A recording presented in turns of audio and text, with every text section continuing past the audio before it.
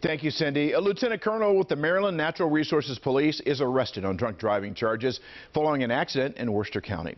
55-year-old Ernest Leathersbury of Princess Anne is charged with driving under the influence, failure to remain at the scene of an accident, and other charges. On Saturday night, police say he backed into another driver at a red light and then took off. The other driver followed Leathersbury while on the phone with police. Leathersbury is also a retired state police officer.